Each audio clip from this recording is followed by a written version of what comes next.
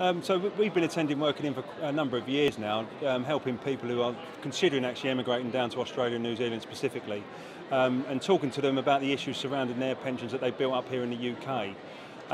They maybe built up a pension through their employer, or they've been paying into a personal pension contract. So we give them advice as to what's going to be the best thing for them to do. They can either leave their pension pot here, or they can actually look to maybe transfer it across to Australia and New Zealand with them when they eventually emigrate.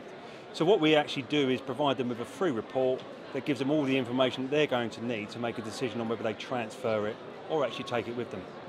Well, we're just one of the several services that you're going to actually need to actually get yourself down to Australia and New Zealand. You're going to need to set up a bank account. You're going to need to remove all of your goods as well down there. And pensions is just one of those other things that you might need to consider if you've built one up here in the UK on actually whether you're going to either leave it here or transfer it. But actually getting good, sound, independent financial advice around that is very, very key.